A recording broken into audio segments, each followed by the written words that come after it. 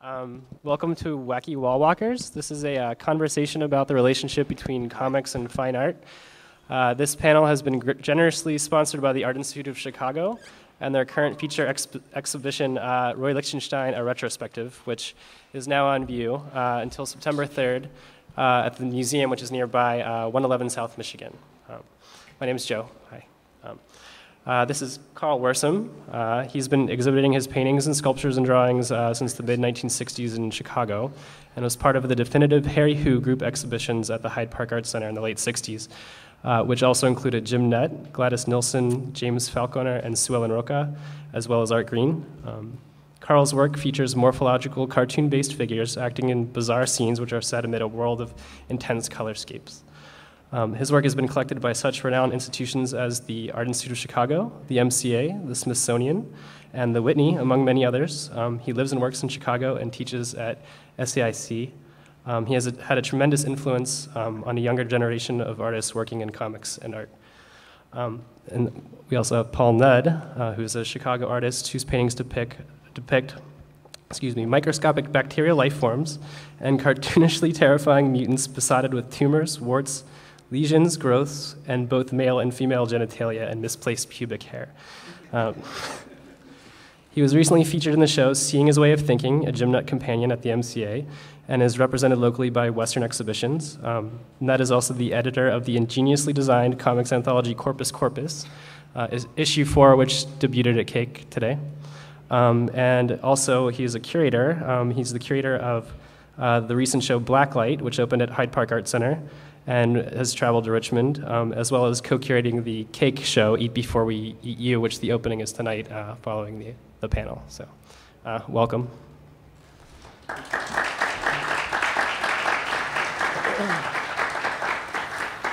So I prepared a round of slides of Karl and Paul's work, and we're just going to discuss some of these works and kind of go through them. Karl has stuff first.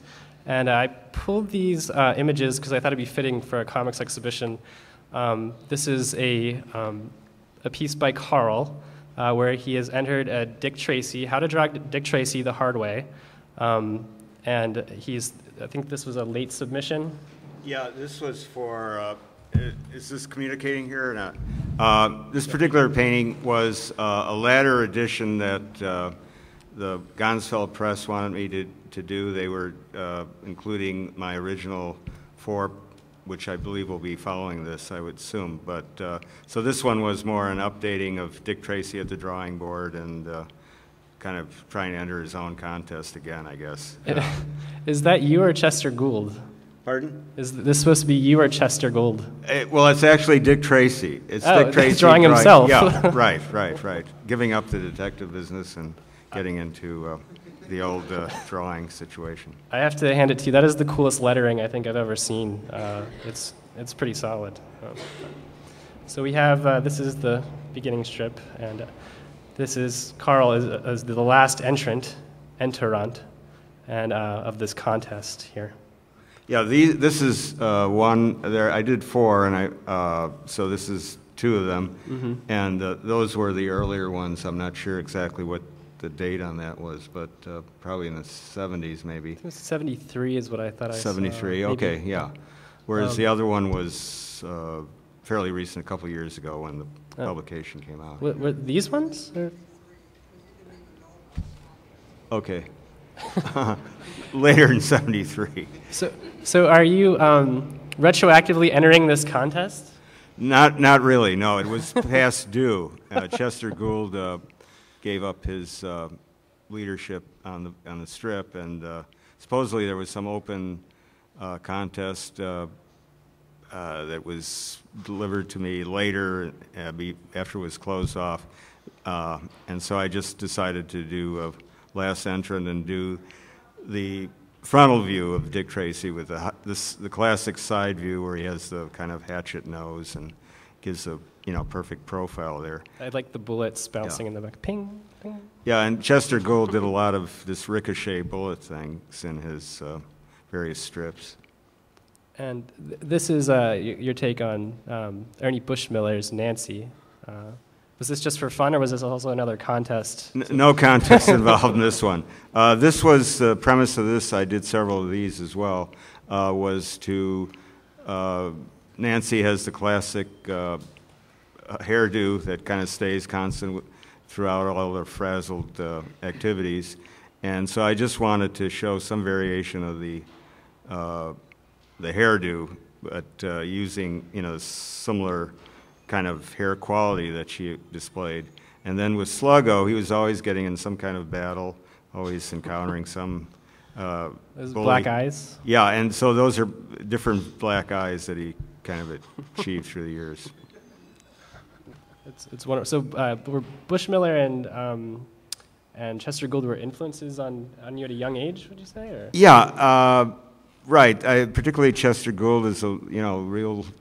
Before even getting into school, I would really gravitate to his activities there and his distortion. The criminals were very distorted, and the strip itself, although the premise of being a realistic strip, you had kind of people like Milton Caniff, who was doing this realistic kind of photographic-based imagery of the various war zone situations. As a kind of counterbalance to this very stylized reality that Chester Gould had. And so that was one, and then Ernie Bushmiller was another, that just the other side of the equation of the humor and the various kind of strange circumstances that she would get into. Moving on. So this is also comics you made for the early Hyde Park Art Center shows. The catalogs were actually in comic book form. And I think this is you don't really work in narratives like this too often. This was kind of a special occasion, I guess. Yeah, well, it wasn't really, that is similar to, in a way, the Nancy and Sluggo and the Dick Tracy. It is a kind of sequence going through various incarnations of maybe more self-portraiture here. There was some reference to where the dialogue goes something about wearing my awning suit. It took me 27 years to get this cute, all up in here in my Maxwell Street suit. Correct, right. So that's it. So I did a lot of shopping at Maxwell Street, and I did have not a suit but an awning hat, which I got in New Orleans. But so that was, I wanted to get some kind of an awning suit that go along with that. But this was kind of different variations, some wrestlers' masks and just the kind of amoeboid shape distortion kind of thing as well. This is very early on. This is like 68, I'd say? Yes, 68 or 67. And that's like right as well when underground comics were coming out. So this is very, very groundbreaking when this was printed. There was not a lot going on that was like this at the time. It's very, very surprising and ingenious, I think. But, well, moving on. I picked comic book stuff in the beginning because of the Cake Art Show. Here's a flyer you made for one of your shows, I think. We have a pamphlet file on you in the museum with old, weird kind of just flyers and things. I thought this was really interesting. So you made a flyer for your own, one of your own art shows.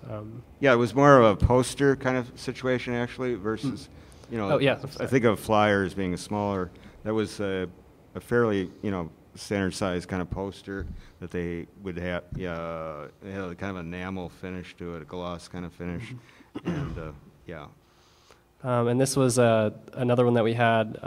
Was for a drawing show, and I hadn't seen a lot of images after this of like the woman with like kind of the dog for features, and there was an interview inside with Roger Brown, and it was really, really interesting interview. I took some notes on it, but he asked you about your influences, and you had cited, I think, Dr. Scholl's foot pad ads, meat advertisements, Coca-Cola and Pepsi advertisements, circus toys. I can't remember what else. Well, the image, those were a number of things. The image that one recalls is more seeing a film, Italian film on a circus performer who was hirsute, had very hairy quality, and and so these dog girls, I did a number of them that featured this dog woman that was kind of based on the Harrisuit woman.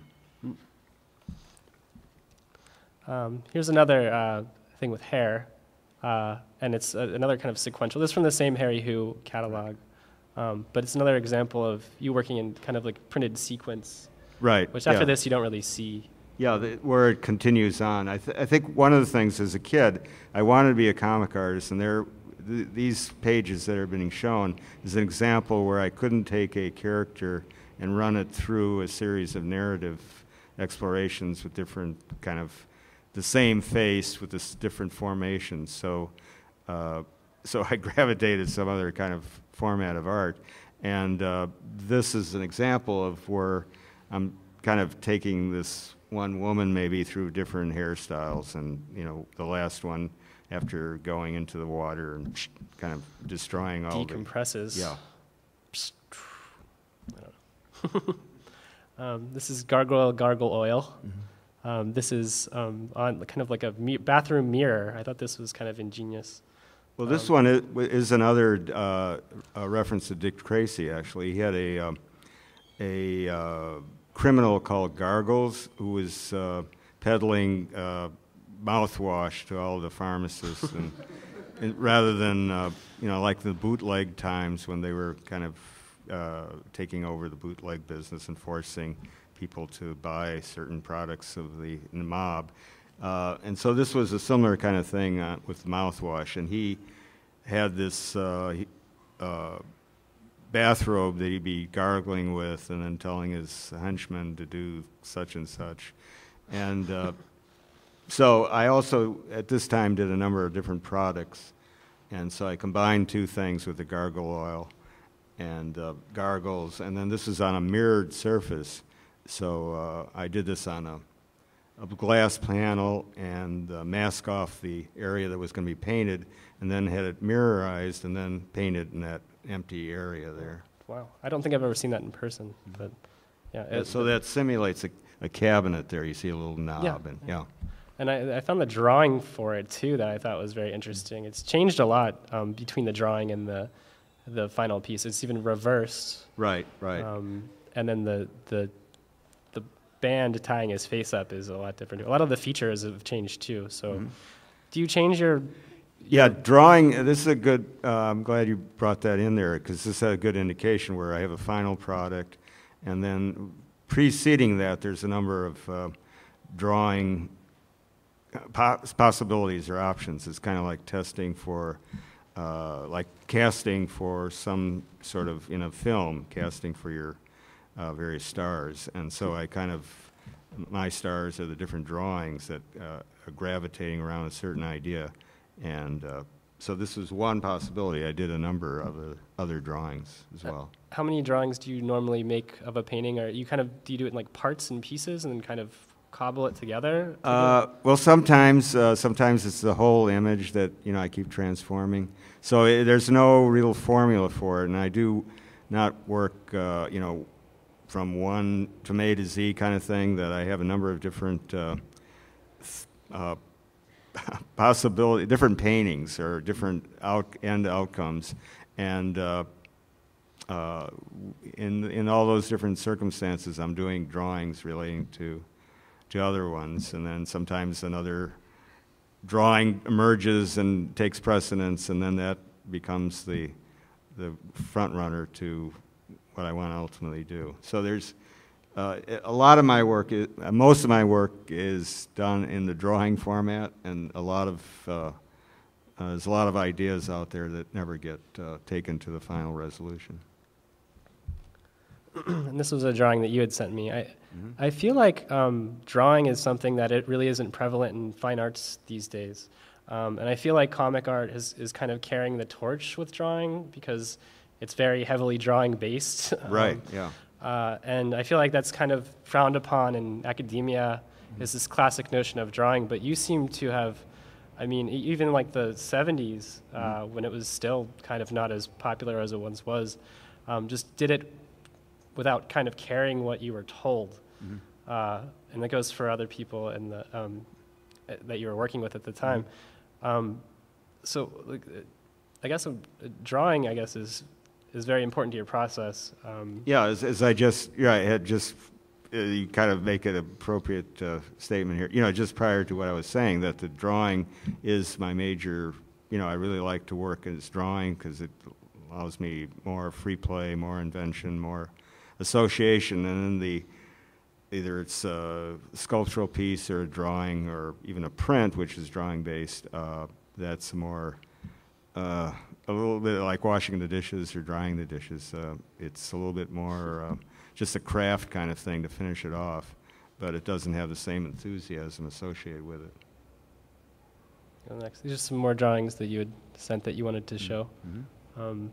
It's like the prior one, by the way, was the kind of riff on the idea when hell freezes over. You have the the devil doing get this thing out of here. A snowplow kind of thing, and there's just a little bit of flame on the little snowball. It's ice on fire. Yeah. Cold heat. And this looks like some harpies or something. Well, yeah, some birds there. I haven't finished. This is one that I'm still kind of doing one drawing for this idea of the statement of fair weather friends stick together kind of thing, and this is like some kind of a electrical storm that one kind of blue bolt there is referencing, and then the birds are kind of scattering all over the place. This is colored pencil? Yeah. Mm-hmm. Oh, wow. I haven't used colored pencil in a while, but you sure do nice stuff with it. This is also colored pencil. Yeah. This is, what was the name of this one? Big Mouth Log Sitter? Mm-hmm. Right. This is kind of another idea in terms, again, the verbal kind of sitting like a bump on a log. And I made a print of this ultimately, and there was also a kind of fly coming in. So this kind of, I saw a post, not a poster, but a banner of a Riverview, not a Riverview, but a side show kind of banner. And it had some guy that was like Frog Boy or something, and he had a big mouth, and there was a bug starting to come into his mouth. And so I kind of appropriated that idea and did my own version of the kind of large mouth kind of guy there. This is Pop X. Was that the name of this? Yeah. Mm-hmm. Let's go through these a little bit faster, I think, and we'll Right. get to talking. This is a very interesting one. What? This is more kind of aliens. And I'm working on a number of paintings that, this is a drawing, but that involve pulling kind of flesh or... taffy. Yeah, and so this is like the idea, it's kind of an alien, kind of two alien women, that one is kind of pulling the other's flesh, and it's kind of a taffy pull type flesh kind of situation. The one's face reminds me of the female gremlin from Gremlins 2. Mm-hmm. Like, it's almost uncanny. I don't know. Yeah. There was no conscious effort at that. This is Teeter Totter. Mm-hmm. Is this also recent? These are ones that you sent me are right. This one, there's this one phenomena that's going on, whether it's an actual situation or not, I'm not sure, but there's extreme ironing where you have individuals going on top of high peaks and carting an ironing board up there and kind of ironing their pants. So I have some with ironing boards up. This one doesn't have any. And so, but the pants are really the pants and shoes are just a lot different than the rest of the drawing. Right. And he has a little bit of this safety kind of vest on. There's some water underneath there, so he'll be safe. This is you in 1970, posing with your artwork. Right. You were like really cool, and by today's standards, people would probably pay around $300 for that outfit these days. Yeah, it's pretty valuable. I like that shirt. I do too. Yeah. Do you still have it? There are a few of my old shirts I have. I don't think I have that one any longer, but there are a few. We were talking about that. I've hung on. We were talking about that. Yeah. So, and I think I read an interview too that when you wore really baggy clothes because it was kind of like having your own personal wind tunnel. That's I don't recall that quote, but I'm sure. I'll see if I can pull it up. Yeah. But it looks like I don't think I've seen the sculpture or the sewn piece before either. Yeah. Or the what's piece? Or the crochet. Oh yeah. That's a macrame. I got a book on knots, sailors' knots, and so I took some of the knot possibilities and made a little macrame creature there. And then the other one was just a cigar smoking head, bust kind of situation there. Is it like plaster and then painted, or? It's, I think it was paper mache. I did some plaster cast, but I don't think that was one of them. I did a pinhead, one of the pinheads in the Freaks. That was a plaster cast, and and she had a shaved head, and I was going to do a number of them. I only did one. One, it was going to be all these kind of puns on pin, and she had a rolling pin that goes from here to there on her head. This looked like a really interesting issue. The headline above Karl's head is "Peeping Tom's Guide to the Lakefront." Yeah, Pussycat City for night owls, and is the sky really falling in Chicago? Oh wow! Yeah. When these guys are in charge, this is more painting work, I guess. Yeah, this is a painting right here, and it's parking lot attendance, right? Yeah, and this deals with going to a Bulls game back in the 70s. They still do with the parking lot attendants, kind of do all these gyrations to get the various individuals to. They like park their cars in the lot. Park the cars, exactly. So this is that phenomena there. Now they just have flags and like. Yeah, right. Some have kind of costumes and things, yeah. This I thought was interesting because it's cliche, it's a word bubble, but it really does kind of represent voice. I see in this piece, and it kind of makes a noise in my head when I look at it, kind of like. Right. It is a voice balloon, and it's kind of like that this individual, another alien being here, said something and the idea when you say something, sometimes you say, "Ooh, I want to take that back," and so this is like she has said something and wants to kind of reverse the procedure. So that little nodule that's sticking out there is usually related more to the mouth, so it's kind of going in reverse, going back into the mouth. I wish you could actually do that sometimes. I don't know. This is what Karl is probably his most well-known image is the Screamin' Jay Hawkins, which was translated into a record cover, I think was it Capitol Records? I think what was it originally? I'm not sure. Columbia. Well, it may be. Yeah, I'm not sure what the original one was. I had a friend that worked at the record company, which I don't remember which one it is, but I did the painting prior to that, and he knew about it, and they were going to return. Screaming Jay was going to make a record after many years, and so that was going to be the coming back kind of record. And so one of the great things for me was that he approved the artwork, even though I misspelled his name there, to line up with Jay, the blue jay kind of thing. I feel like this wouldn't get past many art directors today. It's like we've regressed or something with album artwork. It's I wish everything looked like this that I listened to. Well, now you don't even have album covers anymore. It's digital. I mean, it's pretty reduced now. Yeah. And what is armpit rubber? Well, that is kind of representative of the studio. I mean, not the studio, the audience. And you have these performers that really work up a great amount of sweat. And so the people in the front row a lot of times get sprayed a little bit. And so those people in the front row would be wearing one of these kind of total rubber suits.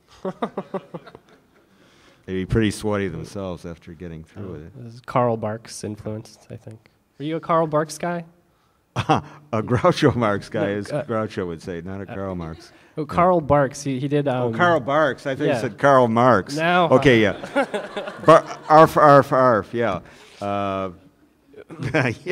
He Karl did Barks, Uncle definitely. Scrooge, Yeah. the Duck comics. Right, definitely. And that does definitely refer to the Donald Duck character. And he They're was on always, some sort of adventure. his nephews were always taking him out into nature, and he didn't do too well with that. And so this is a little bit of, he got bit by a mosquito or something, and He severed his fingers off or Yeah, something. he's looking It's at- turning blue. right. So That's one of my favorites. This is called Between the Space of Flowers, They Tied Rocks to Attention. And it kind of reminds me of go ahead. the Manet, I guess. The Manet. Well, Like sitting on the you mean the Manet or the Monet? The The- Manet is the guy that has picnic in the Yeah, in the yeah, grass Manet. with- Yeah. yeah. Okay. Well, I hadn't thought of that. I could see maybe the Monet with his garden, the water thing. But no, this is more one of those apocalyptic landscape kind of things where after, desecration of the land kind of aspect. So it's a little bit more a commentary on that. I like how the figure is black and white amidst like this just technicolor and like landscape. It's very impacting. Yeah, I like that. I do that. I've done that several times with the black and white image of the figurative component and then other things, full technicolor. Also, the use of color in this too, I thought was extremely interesting too. The way the rainbows are kind of trailing from behind him, and his pants are kind of all cut up, and then there's like outer space in his body, and he's also like blue. How do you come up with these like color schemes? Is there a lot of like trial and error, or like do you have certain patterns you like to work with? Because I don't have any kind of palette. I'm kind of necessarily. Each painting has a different kind of possibility, and it's a little bit more intuitive. I don't have any real plans on it. Is this what's the title of this one? This is things. No, this is Unmixedly at Ease. No, I know what it's referring to. By the equator, there's this kind of going from day to night, very extreme kind of thing, and so it's that kind of aspect of this kind of rainbow daytime situation into this night kind of aspect. Let's see here. Oh, and then there's some sculptural works. Karl also works in sculpture. This is genuine genuine. Yeah, this is another side view reference there. There was this amusement park here that was called Riverview, and one act was a guy that took a 7-Up bottle. He was a half man, and he would hop on the top of the 7-Up bottle and do, the time was, the twist was really in, and he would do the twist on the top of the 7-Up bottle. So this will, and I don't know if it's another one of those product things here. I don't know if that was gargoyle. I can't read it right now. What is? This is called genuine genuine. Yeah. Oh, yeah. That's right. Okay, that's the product. Genuine. Right. WINE. And then these are some other kind of constructions. Yeah. The first one is Pinocchio, and he's out for ice cream.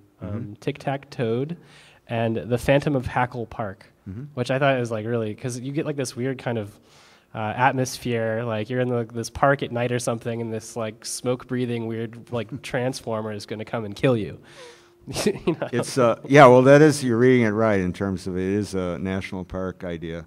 And I was thinking of it more like a guard figure that would protect from various nefarious people in a national park. So maybe I'm nefarious. I think he's imposing to me. Yeah. Being in the Well, park that's after supposed to use. Okay. Yeah, that could be. Yeah. Okay, I think we're getting into Paul's stuff now. This is All right, Paul's there work. it is. Yeah. You're up, Paul. You haven't said anything the whole time. But now we're going to talk a lot. So, and these are recent works of yours. This is what kind of medium are you using here? Like drawings, actually a pretty good segue. These are pretty large drawings, about 95 inches, whatever that is, 7 or 8 feet tall. Slightly larger than life size, and they're made with fairly traditional art materials: watercolor, acrylic inks, pen and ink, colored pencils, things like that, watercolored pencils. I think this was the piece that was in the Nudd companion show? Yeah, that was the piece that was at the MCA. the MCA, and a lot of people don't enunciate words the way I do, but I just want to differentiate between Nudd and nut. So, you know, whatever. Yeah, that was at the MCA in January in last year for the Jim Nutt show. Karl had work in that show too, I think. Yes, lots of people did. It was a big show. So you guys shown together. This is another. But they're one on from this paper too. They're on paper, and they kind of hang loosely because they're pretty large. And And these are kind of like figurative works that you can kind of make out the body parts. yeah, and they the start. nervous system. They kind of start out just as a basic. I teach elementary school, and one of my favorite projects that the kids do is that it's like a human anatomy project, and the kids kind of lay down and they trace themselves, and then they kind of draw all where the organs are supposed to go and everything. So, having looked at these for like 5 or 6 years in a row, I was like, I got to make something like that. So I don't use any source material. I just kind of draw just from whatever's in my mind. So I traced my wife and then added like a head on top of that. So she kind of posed for me a little bit. It's pretty. And then I just kind of like start kind of adding layers and layers of material, and it's a fairly, it's like a fairly experimental process. I mean, it's not, I try to keep the drawing kind of lively, and instead of just kind of coloring it in and filling it in, I kind of, I'll just put down like a layer of black ink and then put colored pencils. Just the way these kind of materials work together is a big part of making them. How long does it take you to make a piece like this size? Like it's pretty detailed. I think I have a detail shot in of some of the. Like this is like pretty close. This isn't one of the same pieces, but no, that's not a detail. That's something oh, different. it's different. Okay, I think you can see some details kind of in this. You could one. probably just zoom in on the. I don't know if the resolution is You good don't know if they're enough. that big. Really. Yeah, they're pretty highly detailed. Well, the one that's up now, those are 2 detail shots of the Right. one on the left. That's not the whole piece. The whole piece is on the left there. Yeah, they're fairly detailed for sure. It's hard for me to really gauge like how long things take because I have so many projects going on at the same time. I'm just not the kind of person that could work on one painting, finish it, and then move on to the next thing. It's just a flood of different things, but I don't know. Yeah. And I guess you were kind of influenced by comics as well. It may not be as apparent, but I think you said you were looking at Garbage Pail Kids, and Oh yeah, no that's doubt. totally related. So.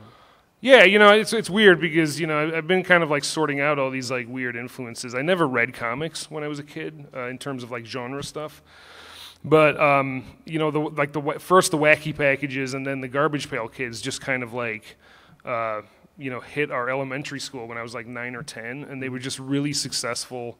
And a lot of kids had them, and they were just really awesome and really funny, kind of just these amazing little gag paintings. It wasn't until like years later, like even years after I read Mouse, that I kind of put the piece together that like Art Spiegelman kind of spearheaded a lot of those projects and stuff, and a lot of the guys were from Mad. Jay Lynch, who was like a local underground comics guy, did a lot of stuff. Did you ever meet Jay Lynch, Karl? No, I didn't. But I do share the Garbage Pail Kids were great. I was a little older than 9, but I really liked them. Like, who's this guy coming into the store? And buying Yeah, garbage certainly a pails? big influence. Yeah, John Pound, I think, was one of the really great artists, and that did a lot of the Garbage Pail Kids paintings.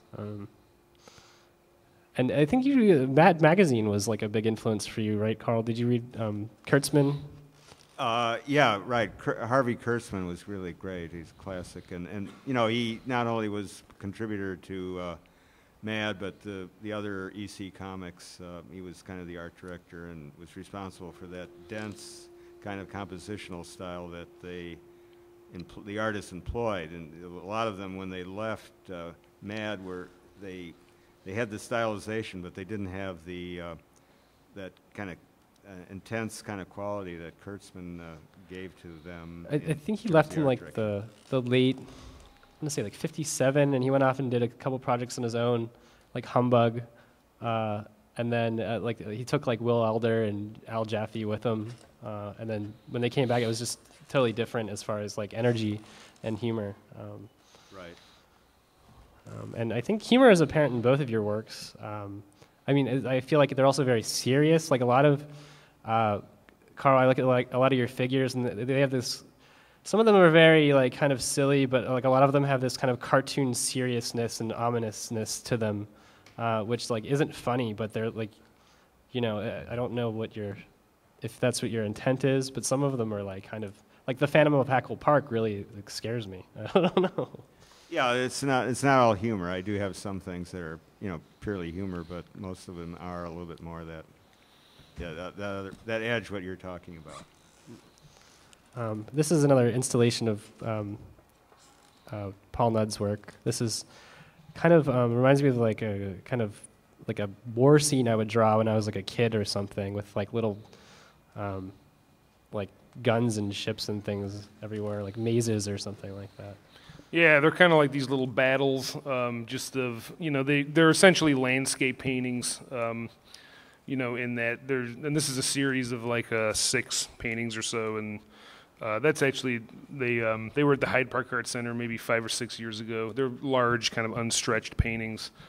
And yeah, they're just kind of these kind of like weird, like dyspeptic, toxic landscapes that are just spewing forth all this like, you know, gunk. Just kind of come. They're kind of ridiculous, you know, in terms of you know, they start out as these kind of really flat, kind of like empty spaces, and they just kind of become so saturated and full of stuff. But you know, they're nice to kind of walk up to because they're really textured and there's a lot of definition in them. But yeah, I know what you mean. Like as far as making something, you know, somewhat serious that has to do with like the history of painting and kind of responds some way to that lineage, but also kind of making it, you know, kind of silly too. I mean, that's kind of like the problem that painting's been in for a while, I think. Or like terminal lung cancer drawings or something. Yeah. It's very well, that one's called The Land of 40 Lungs. Yeah. Yeah, like life drawings.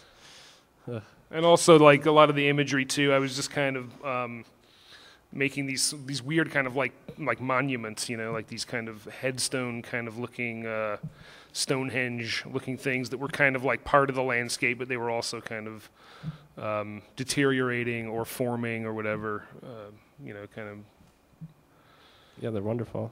And there's like a sculptural piece too, like that you, like in the center there, I guess. On the floor. No, that's another artist. That was a 2-person show, which I didn't know it was going to be a 2-person show, but I'm actually a big fan of the 2-person show format. I like.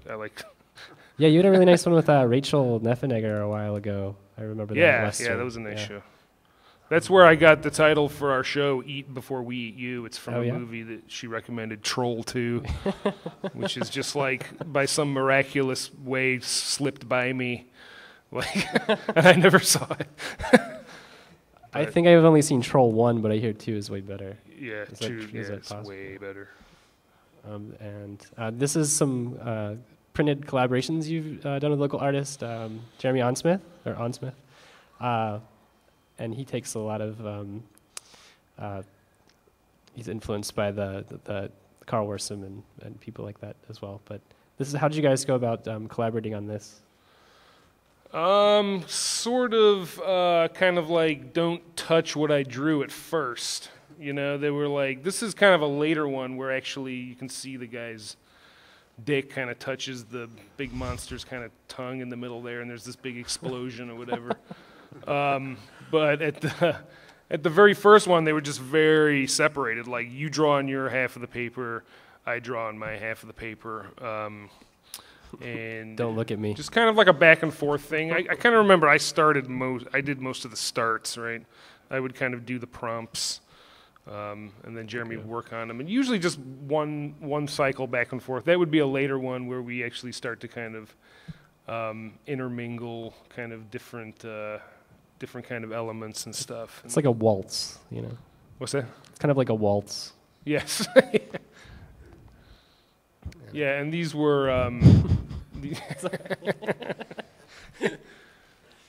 These were just one-color silk screens that we made as a residency at Spudnik Press, I think in '09 maybe, '08 or '09. And there was a suite of 10 of them. And this is some sculptural kind of like model train set sort of I'm not sure what your biodome.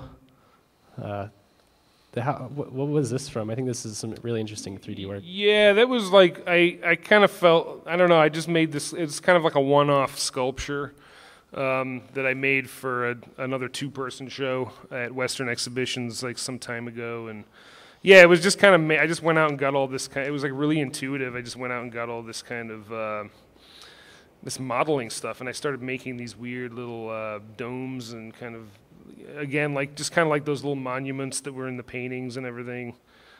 These again are really detailed. They're kind of made out of modeling clay, and you know, it's kind of like when you go into Joann Fabrics and you just kind of want to start making something. Like I went out and got all this like felt and stuff, and it was kind of nice because my mother-in-law kind of helped me out a lot with it.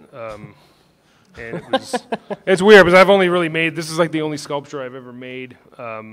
Yeah, and it was actually titled, I can't remember the name of the title, but it was like it was supposed to be like a graveyard. Like this was like some sort of like, you know, I was looking at a lot of pictures of like crop circles and Stonehenge and just like, you know, just Blair Witch Project kind of weird little stones put in circles and stuff. And I just kind of made this thing that when you looked at it, it kind of seemed like whoever made it, it kind of made sense and things were, it also kind of looks like this weird industrial like power plant or like a sewage treatment plant. Nuclear. It was just really, yeah, it was just kind of vague, but yeah, my personal memory of this is while I was making it, my wife went into labor, and it wasn't finished. yeah, every time I see. But and that's in panels too. I mean, you can shift the pieces around. Oh. They're in I think 9x12 or 8x10 wooden panels, so you can kind of take you know, each little section out, and then you know, you could exhibit them in a big line and stuff, and just get more mileage out of it that way as far as exhibitions go. So I guess you're also a curator. This is the show that's opening after Cake tonight.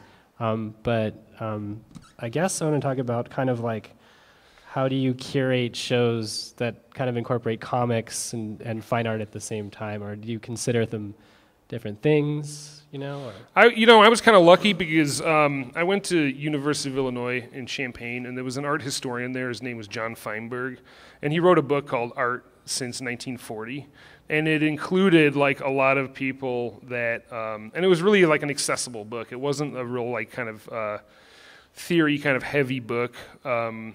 It's worth reading from cover to cover, just in terms of like an art historical survey book. And there was a chapter called H.C. Westerman, Peter Saul, and the Harry Who. So, I mean, even when I was in undergrad, the Screaming Jay Hawkins image was reproduced, a lot of Gladys Nilsson's work, a lot of Peter Saul's. And also at U of I, there were a number of really key Peter Saul pieces that were in the collection there. One of them was Typical Saigon, which is like this enormous kind of Vietnam painting that's just like really phenomenal. And it was kind of, it was on display all the time. And, you know, Saul would do these crazy riffs on a lot of art history, and there was a number of those paintings too. So for me, it was just kind of like, I just kind of accepted that as being part of kind of like the establishment. Or to me, I didn't have a problem with it being, you know, completely accepted by like art history or whatever. But you know, as a curator, I've curated probably like close to a dozen shows in the last like 10 years or so. But I do try to like self-consciously just kind of like invite people that I feel are kind of underdogs, you know, and people that I feel have been unfairly kind of skipped over. Or just, you know, embrace like these sorts of aesthetics that I think don't really gel well with just traditional kind of art history, which I find that, you know, I kind of find like a lot of stuff from the Midwest is always kind of kind of skipped over a lot of the time in terms of like just legitimacy and and things like that. So that's always kind of like a premise that I've always taken. People like Nick Black, who I think is just a genius, and he's just cobbling together shows in Pilsen at people's apartments still, and he's like 55 years old. It's like, I like kind of I just like trying to represent people like that, through curation. And it's fun too. It's enjoyable. Do you, I guess, like, well, Chicago kind of has this history of people working in, like, not comics necessarily, but comic-influenced painting, and it's hard to kind of classify, I guess, it's you kind of need to prepare someone to look at it that's not from Chicago because they just think we're crazy or something. I don't know. But like, it helps me just to like not make, like, really not classify stuff and really not kind of make distinctions. You can get into all sorts of like technical kind of formal discussions about, looking at a comic book where you look at 50, 60, 100 separate images, whereas when you look at a painting, you look at one. Right. There's like very glaring differences between that whole thing, but I just like to think of things as being either good or not good, or interesting or not interesting. I don't make comics. I've never made a comic in my life, but I draw like a huge amount of influence, and I just feel there's a lot of energy from people that do. And like Karl was saying, like, just the initial struggle of repeating a character throughout a panel, I'm just like, it just blows my mind when I see people that are able to not only do that, but to spend the time to do that. It's really inspiring. But I feel like you really don't need to necessarily do that. In a lot of like newer comics, or the stuff that I look at and lump in, it isn't like this classical, like comics in the classical narrative sense in the world. Some things are very abstract, and there's no characters. It's just shapes kind of repeated, or but you still can read it somehow. Like, it's like in your mind, you're reading like this series of like shapes. I don't know how to. It's just the way your brain naturally processes images in sequence. And a lot of it doesn't have to do with. I even kind of like when characters kind of morph over time in a lot of these like comics, like Andy Burkholder's work. He'll maintain like a general shape sometimes, but sometimes it's just more about the facial structure kind of changing. And even though there's no like story or narrative, like you still kind of process it in this way. Do you know what I'm saying? It's like, it's still readable. And I feel like it's almost kind of like looking, like when you look at a painting and kind of try to understand what, and read a painting, it's kind of the same thing, but it's just a single image. I feel like your work really works like that as well, Karl. There's a high level of narrative in a lot of your paintings. And how do you come up with stories? Like, talking to me? Yeah. Well, it's a various associative things. Again, as I described in a few of the pieces there that I referenced, that there's a core of an idea, and then I kind of build around that a little bit and think about visual images around the so-called, kind of narrative kind of component, if that is to be. Sure. But some I have a lot more of elaborate kind of story things that I as I'm doing something, I start attaching ideas to it and bringing things in, and that's the drawing again, which also builds different options for me. So I have different narrative possibilities, different visual kind of associations as well. Sure. So we got about 15 minutes left. I'd like to take some audience questions. Does anyone have any questions they would like to ask? No? Oh, Black Flag. So how do you feel about art being made today and kind of poster work or printmaking? How do you feel about art being made today and like printmaking work that's being made right now?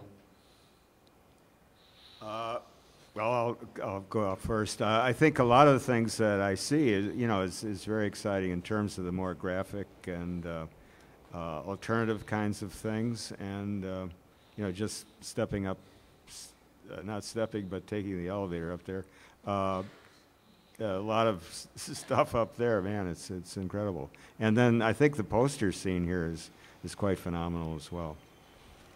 Yeah, I should say too that this image was Keith was Herzig, made by who Keith is, Herzig. like, Yeah, it's not very prolific mine or local Jeremy's. printmaker. Yeah, he's got a booth upstairs. His zines are just ridiculously amazing. We're actually in a show together at Ono Doom Gallery right now. That's up. Keith has a lot of work and some action figures that he made. Another question, Ryan? So yeah, the question is, would you like to talk about the identity and history of Chicago and how it's influenced the kind of work that you make? I think historically people come to school here and then leave. And it seems like a lot of these comics people they've like stuck around for more than 5 years. So it's so that's kind of awesome. But yeah, like I was saying before, like, I mean, I don't know if I personally align myself geographically with a certain place, but I do. I just like a lot of the history of a lot of the art that's come out of this city.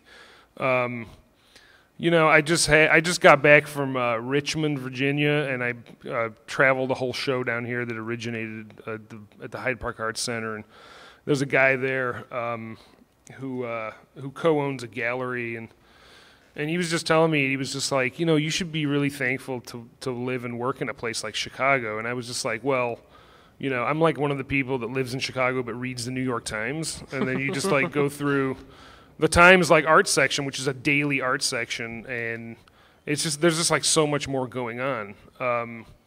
But he was just like, you know, New York will just it just chews you up and spits you out, and you're gone. And he was like, I'm at the point now. I mean, he's like 45 or so, and he's been dealing there for 20 years. And he's just like, I honestly think this city's for suckers. You know, living there is, I mean, the rents are just completely out of control. And I went to UIC, and one of the things that Kerry Marshall told me when I was in his graduate class was you know, you can actually quietly kind of get your work done here. The trick is getting it out of Chicago. I mean, that's kind of the big goal for everyone that's still here. But I mean, I graduated with an MFA 10 years ago, and almost everybody's gone. There's very few people that are kind of hanging out here or so. But does that answer your question? Karl, still here? Yeah, I think on the same line there that as a Chicago artist, you are able to kind of work, you know, navigate the kind of anonymity quality plays into the factor of being able just to do your own, kind of develop your own vision in effect, and not be concerned about a certain kind of style that will sell, and you know the kind of pressures of gallery activity and the kind of art world per se. And you know, for myself, the number of kinds of qualities of the city itself, you know, the kind of large expanse of it, the different kind of neighborhoods, you know, it's just, and the different kind of weather phenomena that we get here. The East Coast does have winter, but it isn't as severe. You know, I kind of like these kind of more extreme kind of weather phenomena that we get here, going from one season to the other. And so, yeah, it's a definite advantage, I think, from, I see it as an advantage rather than a disadvantage, actually. I also like looking at art history, and it seems like every time there's just kind of a noticeable blip on the radar, it comes from a Chicago artist or just a Midwestern artist in general. I mean, starting with Ivan Albright and, you know, people like that. I mean, it took, I feel like Ed Paschke's hasn't really been fully embraced the way that a lot of New York painters have been, years ago. You know, people like that, I kind of feel like it's kind of a little bit of a struggle. And I know for sure that, I mean, I try to get to New York as much as I can, but it's so far removed from what I'm doing, you know, and it's I just talk to people that are there, and it's this kind of, you know, it's just dealing with what's selling in galleries, and just the whole market has become really grotesque there in terms of just the number, the amount of money things are sold for and what it actually is. And Yeah, it's just really insane. But I just try to focus on what I'm doing in the studio, and I kind of feel like, I mean, I don't have much to compare it to, but I feel like Chicago's a good place to do that, just to really focus on what you're doing, because I don't know. We definitely have a lot of great comics artists here. I don't know. It's a good place for that. Yeah, I mean, also the screen printers and the comics artists. I think they're kind of, in my opinion, it's kind of the lifeblood, of the city. A lot of the bigger galleries just can't sustain themselves here. There's just not a huge collector kind of. I mean, Chicago. I don't know. It's Any other questions? Speak up. Wait a minute. There was something about. Yes. Alexander? So kind of the tension between comics and comics type work and how they exist and are able to be viewed in galleries. It's very difficult to explain this sort of thing because the line is just so vague, but as a curator, Paul. I could start. Yep. Let me think for a minute. I don't know. I guess, I don't know. I mean, I always kind of like very early on, I like to simplify things, and I like very early on just kind of like, as a student of art history, which I really love. I mean, I love 60s and 70s underground comics, but I also really love Marc Chagall and, like a lot of like kind of painting and things like that. But I kind of feel like, and again, like the terminology is going to get in the way here, but I guess like cartooning or just that flatness, the flat kind of dark outlined, black lined kind of imagery, I think it's kind of like the preeminent, at least from like 1945 onward, I think it's like the preeminent sort of like American way of making images. You know what I mean? I think that like I think what would be next would be like abstract expressionism. If you separate art history into pop art and abstract expressionism after World War II, it's like, you know what I mean? I think it's like I think a lot of images that you see come from kind of like a cartooning sort of sensibility, and there's just a lot of that sort of graphic work in the world, if that makes any sense. As far as like I don't know, like me making comics, or I look at them for sure, and I really enjoy looking at them, but I don't know if that made any sense at all. Sure. Did it? Okay. Yes, it did. Well, I'm not sure if you're referring to the fact of work made for reproduction being exhibited, or it was just people that have a kind of graphic kind of approach to the work that are maybe larger in scale or have a different surface quality than some sort of reproductive component that is operative in poster and comic art. I mean, I guess one could say that a show that is print-based would be, they would work into that kind of situation. I mean, that has a factor in fine arts where you have print media, and that certainly would be what comics are. So whether the original drawings that have color added, where you have a lot of the pencil work and the pen work, and so you get, it depends on, in terms of a show, like what Paul was talking about, and maybe in terms of a curating situation, if you want something that shows the evolution and the process, or you want the final product aspect that really has the finesse and the, so I think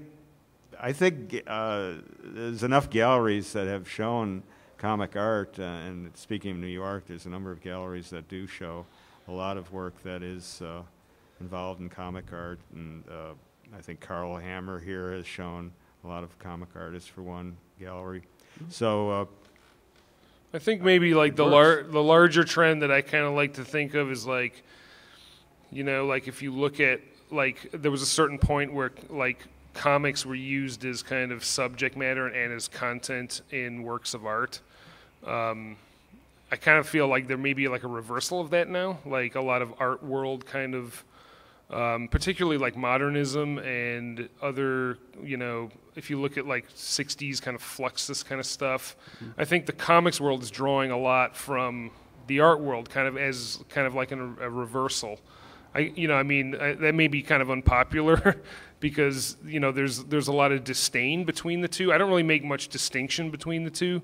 But it kind of seems to me like before it was like, well, you know, if you live in like 19th century England, you're going to paint the landscape, you know, because that's like what you're around. Like, of course, you're going to paint comics like when you grow up in the United States in the 60s, because that's what is in your house, you know, or that's what you're kind of dealing with. It's just kind of like the objects that surround you is always what artists have kind of painted or so, but.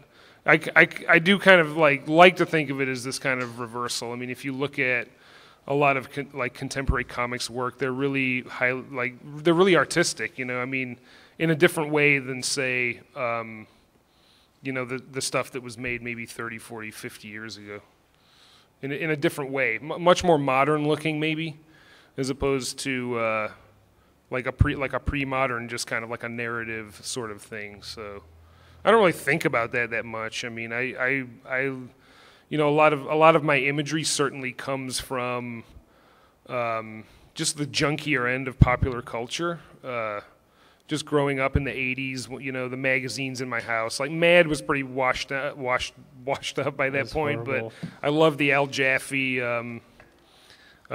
He's still doing that. He's like, if you go get an issue of Mad magazine, he's 92 years old. And he does the Mad magazine fold-in every like other month or something. It's incredible. And it's all like Justin Bieber jokes. I'm like, how do you understand? I don't even know what's funny about this, but this 92-year-old guy can make jokes about like Lady Gaga and the internet. Like I do not understand. We would never fold them in though. We would fold the one in at the store and then buy the other. Mint. That was a major selling point actually. Was the idea because you'd have to buy one to keep and buy one to fold in. Well, I think we're out of time. I'd like to thank Karl and Paul for joining me up here tonight. So.